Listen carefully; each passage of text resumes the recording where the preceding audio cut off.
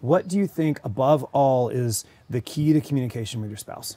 I would say understanding and making sure that your goals are pretty aligned with where you want to go, right? Even Cool. 6 months from now, or Right. 3 years, 5 years, that kind of I would say that probably means the most. So right? understanding your goals and understanding what the long-term path of your relationship is. So a generation or two before us usually bought houses for their life, right? Right. Good point. But we're not doing that anymore. Our generation's not, right? The average number of years that people are spending in homes now, prior to the pandemic, was 4 years. Oh, wow. Yeah.